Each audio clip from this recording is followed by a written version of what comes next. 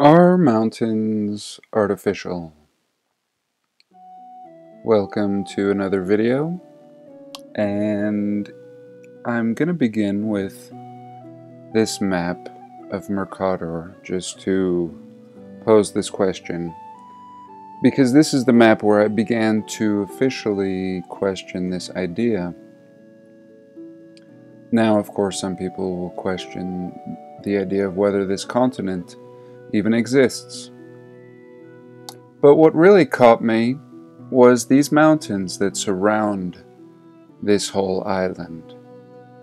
And really just the landmass itself appears to have a created look, a very intelligent design, not a random landmass.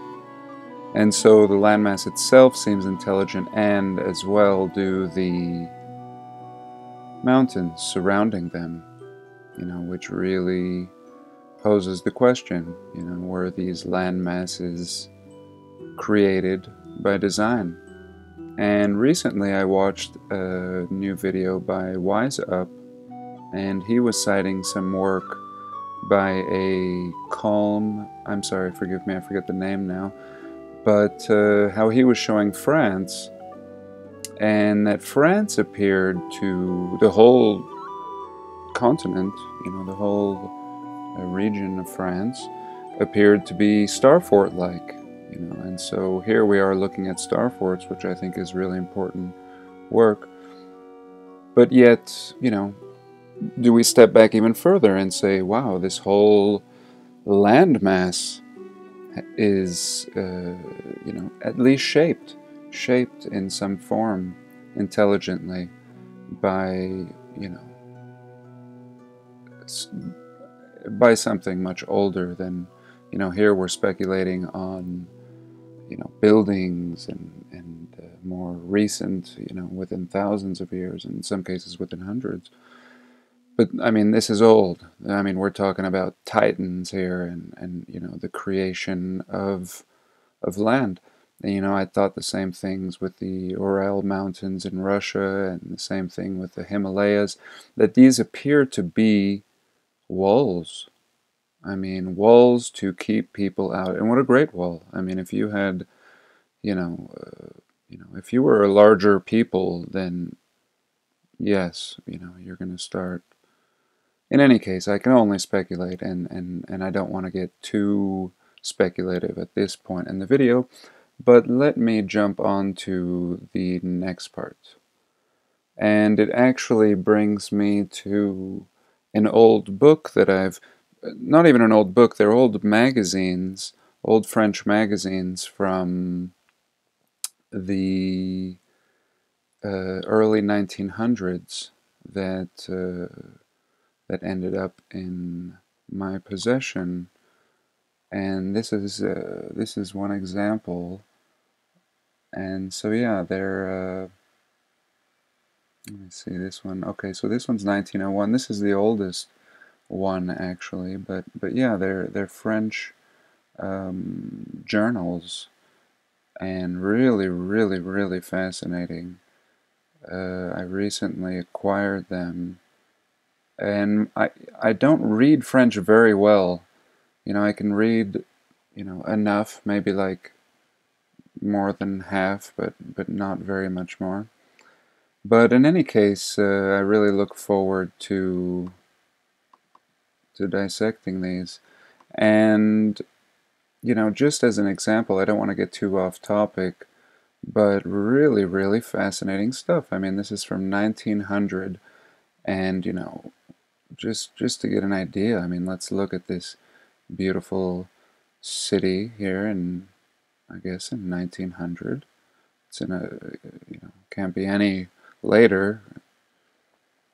And then we look at where it is, and it's in Shanghai. And here's a Japanese school, École Japonaise. And so really fascinating. I can't wait to, I almost want to pick, pick one section, one book at a time to, really give them justice. And certainly I want to photograph them just to document as much as I can. Yeah, really, really, really fascinating, and I look forward to, really dissecting these. But in any case, let me jump to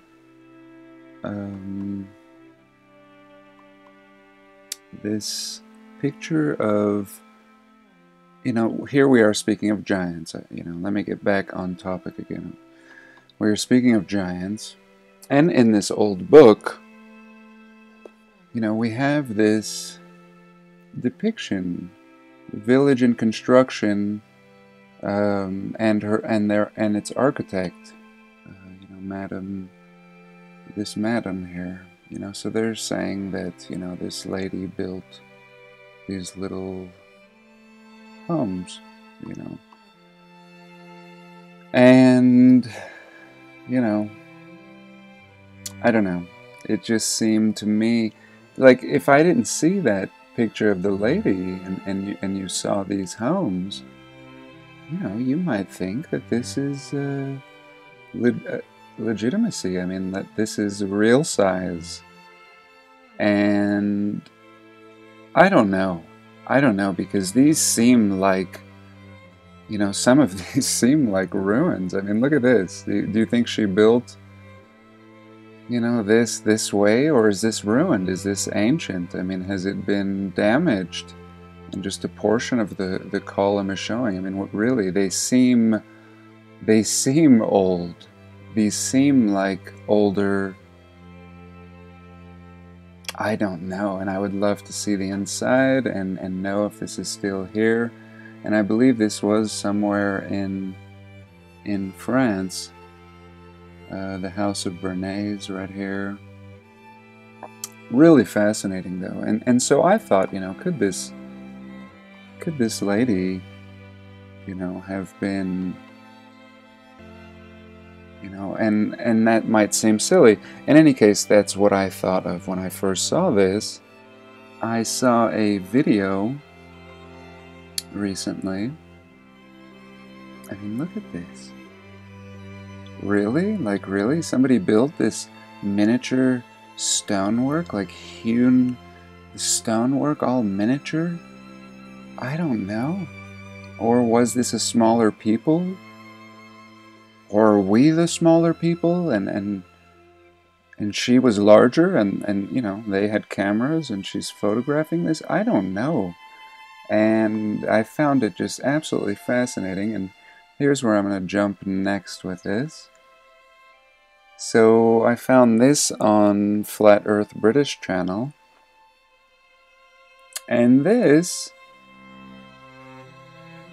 is from an old Gallica book, and what we see is, these giants, or I don't know, again, regular people carrying, this I imagine in the center of a square in some grand city. I mean, this is like some giant, thing. And here these giants are setting it down. I mean, they appear to be, and this book appears to be depicting, a reset and the recreation of the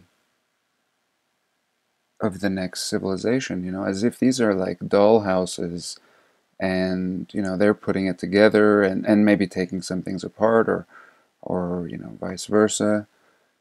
And here again, let's look here.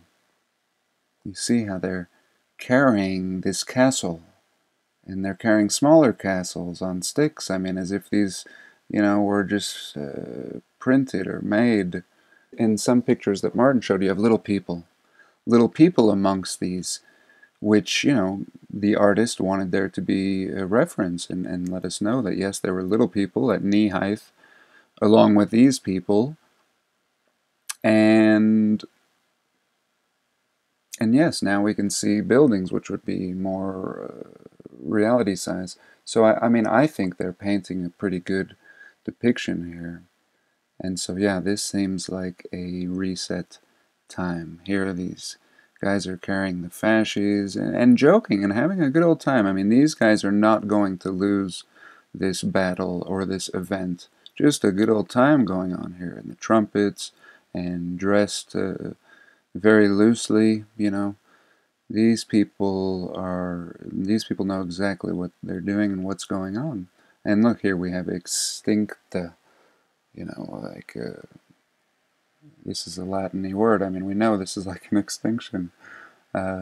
So yeah, really interesting, you know, and I really, you know, again, I saw the old French books first, and then I saw these, and it really reminded me, you know, what is going on, and you know, could a lot of the things that we see, you know, that we wonder, how did we build? How did us puny little humans build these things? Well, maybe we didn't, you know, and I think we realize that now. We do, but maybe, you know, there could be a lot more to it. Even the older pictures from the 1800s that we see, you know, rarely, if we do see buildings, it appears, or building, it appears that we see renovation rather.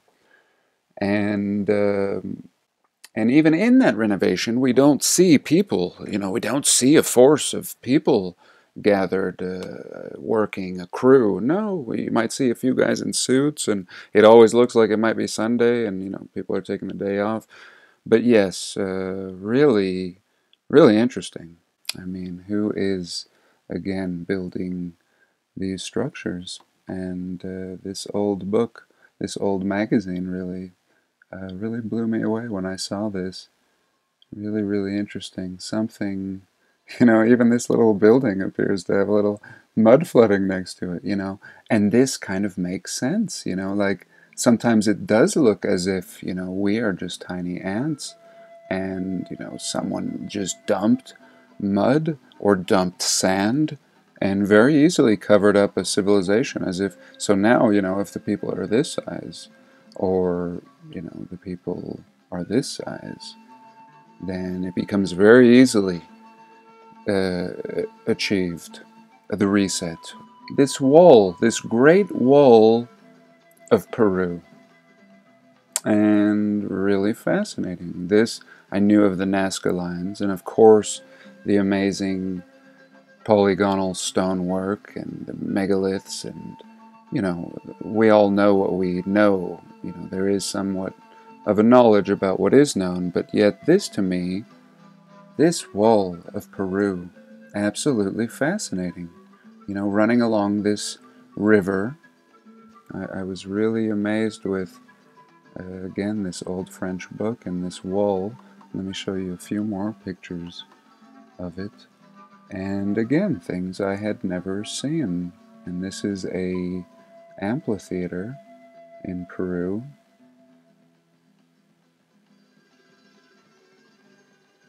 Here we have the amphitheater in Peru, which I'd never seen. Pampas de Maras, 25 kilometers to the north of Cusco. Really fascinating, and you know, are we seeing a quarry or an amphitheater? I think it seems very amphitheater-like. Or just tech, you know, just the faintest remnants and husk of, you know, leftover civilization. And here, you know, it shows a map of this wall and how absolutely enormous it is. And this baby just, you know, runs and runs, just like a lot of the things. I mean, you have an ancient highway that you know, I'd love to make a video just on the ancient highway that runs, an ancient road that runs along the coast, and you can tell it's been there a long time. So here are some examples of the wall. In some areas it's very well preserved, and in some areas it's completely, you know, you might not even recognize it. And this was interesting. I mean, this was over Peru, and I don't think these look natural. I don't know what's going on there, but it was really interesting. You know, I think they're telling us that these are just dunes shaped like croissants or crescents. And this is a really fascinating road. The mysterious bouton, the mysterious buttons. And so, yeah, I mean, I'd seen a lot of course, the Nazca lines and everything else, but never seen this ancient road of buttons. And that is worth, a little more research, that's for sure. Really interesting. And I think that's it for these. This was just a volcano in the Andes, which I thought was really interesting too. And another one, another older research in 1931. Here it depicts again the wall. You can see how massive, massive it is. And there were some great pictures here. I mean, this looks like mud flood central. This place has just been... This reminds me of things where I live too. I mean, where a single shrub won't grow because it's been mud flooded so hard. And this was really interesting. This was what I was looking for. And a lot of things like this along the ancient wall. So really fascinating. I mean, I've seen things like this in Africa even. And really worth a study. A lot of ruins. And what I consider to this day to still be unexplored ruins along this ancient wall. And, there's so much to explore, really. I think it's interesting that we could find an old book from the early 1900s and discover things about our past. But that is what it's all about, because everything has been rewritten and discarded, and books have been burned for eons. And even in my old French book here, I didn't show you guys this picture, but there was a picture of the Vatican, and it shows the Vatican Library, La Bibliothèque Vatican, that was, it looks to me like it's been bombed. The center just fell out, and it was very suspicious. I read a little bit on it, but yeah, I mean, look, what was destroyed? Here's all these books. Here's a great example. What was here? Or were they, most likely they were probably removed and put, in some private collection somewhere, and, then this catastrophe, mysteriously occurs. So, yeah, that's kind of how those things usually happen. And here again was just a quick little article showing how this wall, looks, on the edge of some mountain sometimes, and I think we all have things like this where we live and in our areas. I know I certainly do. And I just thought it was really interesting, that this is really going to be the remains of ancient civilization, and how we might just think, especially here in the Southwest, I mean, you see this all over the place. And I now think, I really think twice when I see things like this. I don't think natural. And so, yeah, here's examples of this wall. This person did a good job here on this blog, or I'm not sure what. Let me see, sorry. Yes, here it is.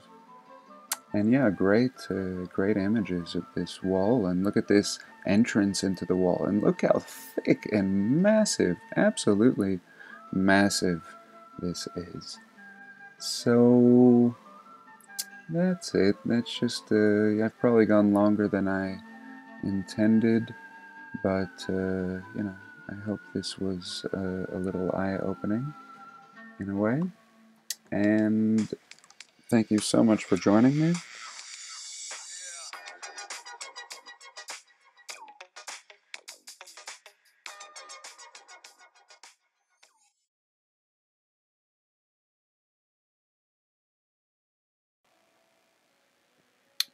Now here's one straight out of the weird file.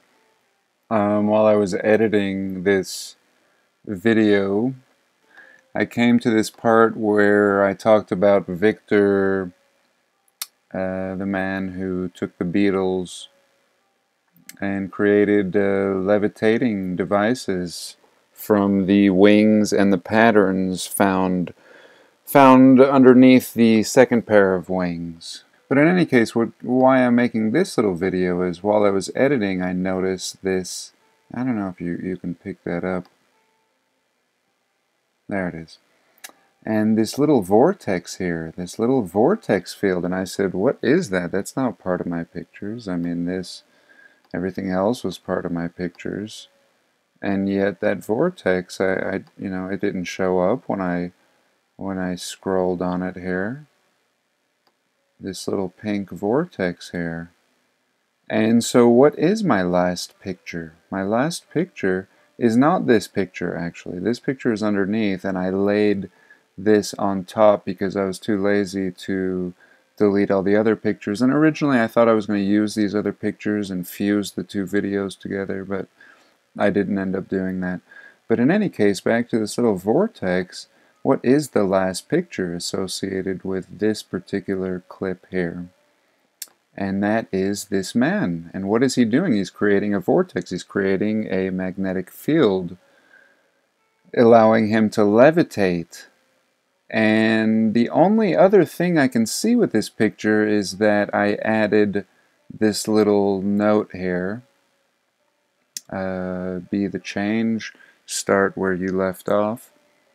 And I added an effect, you know, for this little title, which you can see here shooting across the top screen. It's like a little, I think it's called pixie dust. But the pixie dust is not in a vortex. You know, I can stop it at any point here and you don't see a vortex. But yet, in conjunction with this photograph, and you know, the naked eye can only see so much. And yet this camera, I believe, is catching the full spectrum, even though we can't see it. And it perhaps is capturing the magnetic field, and with a little pixie dust here from my title effect sprinkled over it, we have here a summarization of the events, which gives us this beautiful vortex. And really, really fascinating and absolutely random. I don't know what I'll do with this video, but I just had to make it, and perhaps I'll share it.